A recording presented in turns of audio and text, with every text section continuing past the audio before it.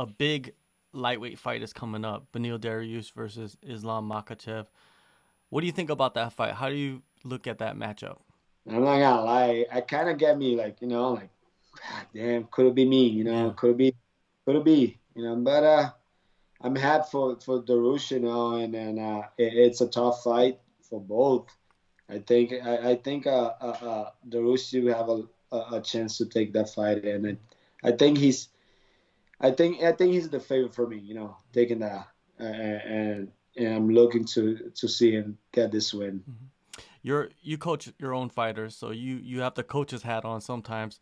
How does Beneil go in there and defeat Islam? What is his way to go in and take that position in the rankings? I think he has to be the most aggressive, making Muscat walking back a little bit, keeping the pressure the way he keeps, and getting to the takedowns, the clinch, and he worked very well in the clinch.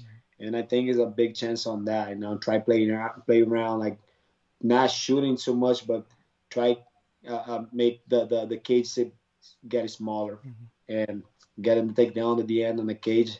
I think that's the way he needs to get the win. And his jiu-jitsu is pretty impressive too. Do you think he might be able to submit him?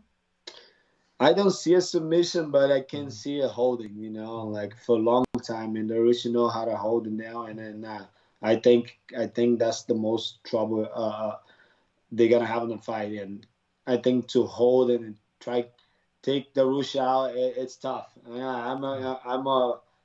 I know how it is, but I think that's what he needs to keep the game on, Thank you guys for watching the video to the end. Make sure you guys subscribe, hit the like button and the notification bell so you don't miss any of the content that we're putting out. We got a lot of things in the works, so please stay tuned.